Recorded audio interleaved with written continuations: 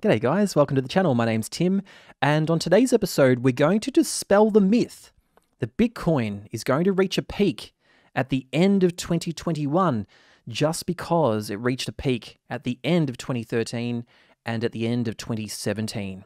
And today I'm going to show you why this time it really is different. Okay, so let's have a look at the data and see exactly why I believe it's unlikely we'll reach a peak in December or late this year. Okay, let's get stuck in. So on the screen, I've got the S&P 500, a monthly chart, and I've got the 30-month moving average, and you can see that the S&P bounces off the 30-month moving average roughly every 3 to 4 years. Now, we've gone through this a few times, and just quickly, I'll show you the Dow Jones again very, very quickly. You can see that over the course of history, this is down in 1942, right to the current day, with the Dow Jones, you can see that it does bounce off this same moving average every 4 years, almost like clockwork throughout the whole history. There's a few periods where it might bounce every 2 years or it might extend a little bit longer, but for the most part, and especially over the last decade, which is when Bitcoin has been around, it's been bouncing off this moving average every 4 years. And you can see some of my other videos to see where I tie this into Bitcoin and the Bitcoin 4-year cycle as well. All right. So let's get back to the S&P 500. So you can see it does the same thing where it bounces off the moving average every 3 to 4 years. Now this here was the COVID crash, which was probably not scheduled, but we did V-shaped recovery out of that very, very quickly. And it's almost like it didn't happen. Just look at how powerful the market has been since the COVID crash. So it almost didn't happen. Anyway, what I'm going to do is I'm going to overlay Bitcoin in a minute and just show you how it relates to these correction dates, and we'll measure the time frame from when it corrected to when we peak. And I think that might give a bit of a clue about where we are in the current cycle. So what I'll do is I'll put some vertical lines in here. So right here, September, you can see that down the bottom. This is a monthly chart. September 2011, there was a dip here in the S&P 500. Now, right here, we had a double bottom, but we'll pick the first one, which is September 2015. Now, you'll notice that is exactly 4 years, September 2011 to September 2015. And now, the next dip we had here was in December 2018, which is not quite 4 years. It's roughly 3.3 years between those gaps. And now, we're waiting for the next major correction date in the stock markets. At this stage, let's consider the COVID crash as a black swan event. So I might just change the color. I'll make it gray. I'll make it not quite as thick.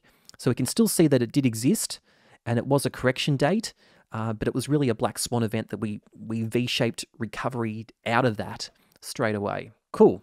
Let's add in Bitcoin. Okay, now I'll turn this into a logarithmic chart just so we can see them both on the screen at once. Now, because Bitcoin has been much more dynamic than the S&P 500, it is difficult to have them both on the screen because the S&P looks like a straight line. And that's why I've put these red lines in, because we did see those were the correction dates for the S&P 500. So let's see how Bitcoin compares.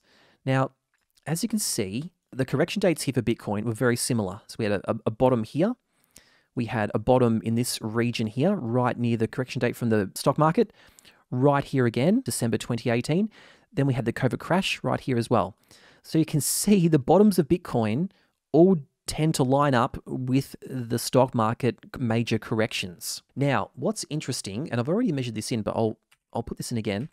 Let's measure the time frames from when it corrected to when we reached a peak. So I'll grab the date range indicator. Let's go from here to the peak, and you'll notice that's 26 months. So the 2013 peak took 26 months from the major market correction date until we reached the first major peak. Now, if you want to measure this mini peak that we had in 2013, let's do that as well. So that took 19 months. Okay, so let's have a look at the 2017 peak. So from this major correction date we saw with the stock markets, let's measure that out from here to here. It was exactly 27 months, okay, to that date. Okay, so let's have a look at the 2021 peak. Now, currently, from this major correction date in December 2018 to the peak here in April, was about 28 months. So you can see 26, 27, 28. So it's a very, very similar distance from the major market correction dates until we reach a peak. Now, what's interesting here is in 2013, it actually took from the peak until we reached this major correction date with the stock market. That was 22 months. So almost 2 years, 26 months up and 22 months down. So that is exactly 4 years. Unbelievable. Okay, and then measuring from the peak here to the correction date, 12 months. So that was over 2 years up, so about 2.3 years up, and 1 year until the correction date. And now we are 28 months, so again, about 2.33 years from the major market correction date. Now, if we follow a similar pattern to what's happened in the past, it was 22 months until we corrected, and then it was 12 months. So let's go from this peak and just see 12 months would bring us to April 2022, and 22 months would bring us to February 2023. So that's a fair way away. So it really depends on when we have the next major market correction date. And from this distance to this distance was 4 years. This distance to this distance was about 3.3.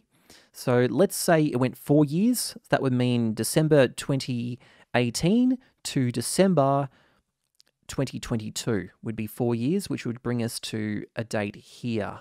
Let's make that one, we'll make this a different color because it hasn't happened. It's just speculation.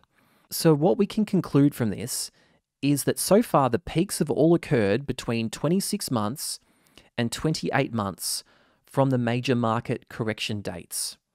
Now, if we were to peak, say in December, that would bring us to, and I'll just measure it out, 36 months if we were to peak in December, which is a lot longer than what happened in 2013 and what happened in 2017. So the argument that 2021 is following the same pattern as 2013 and 2017, that both peaked at the end of the year, it doesn't really stack up. It contradicts itself because if it is to do that, it's actually peaking a lot further out than what happened in 2013 and 2017. Of course, at the moment, this is all speculation. We can't really tell the future. There's nothing to stop Bitcoin going up from here and peaking at the end of 2021. But if we are to compare it with 2013 and also 2017, then we can't really use the argument that it will peak at the end of the year. So hopefully that made some sort of sense. It made sense to me in some way. Anyway, I hope you enjoyed the video. Please like and subscribe.